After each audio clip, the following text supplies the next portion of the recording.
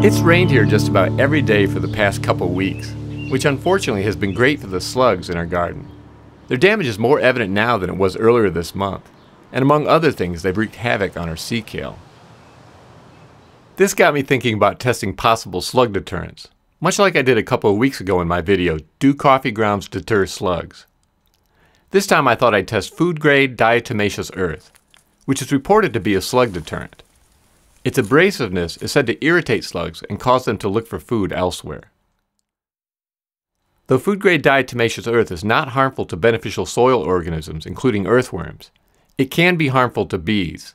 So my intention here is to attempt to test its effectiveness as a slug deterrent, not to advocate its use.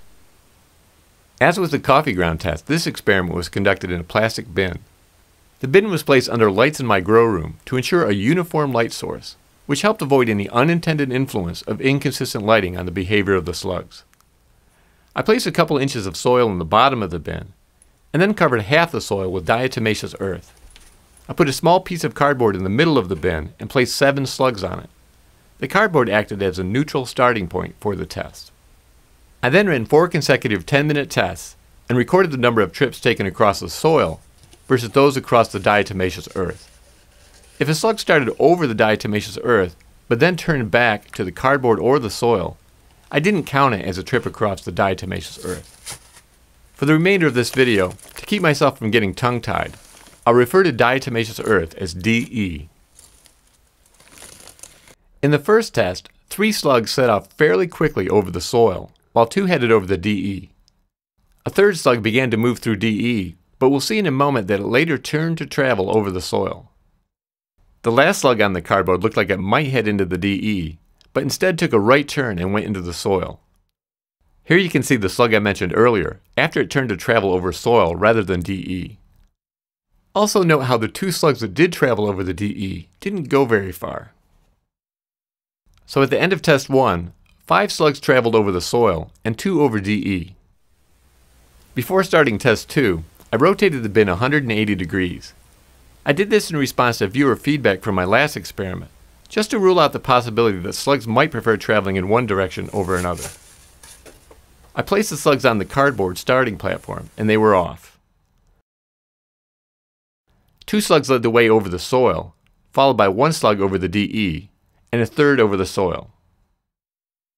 The smallest of the slugs thought about moving into the DE, but instead retreated to neutral ground, where it remained for the rest of the 10-minute test, along with 2 slugs that never left the cardboard. So at the end of test 2, there were 8 trips over soil and 3 over DE. To begin test 3, once again the bin was rotated 180 degrees and the slugs were placed on the cardboard. It soon became clear that the slugs had lost interest in the experiment.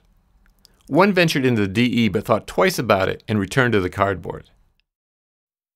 Finally, 1 slug committed to a trip across the soil, while another moved tentatively into the DE, but appeared to be heading for the soil as the 10-minute test ended. The rest stayed put on the cardboard for the entire test.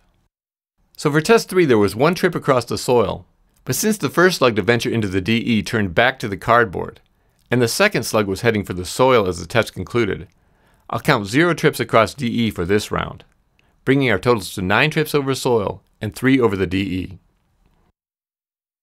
After rotating the bin again, we were ready for test 4. 2 of the slugs led the way into the soil, while a third waited until nearly the end of the test to join them. The rest of the slugs appeared to be on strike and remained on the cardboard throughout. That brings our totals to 12 trips across the soil and 3 over the DE.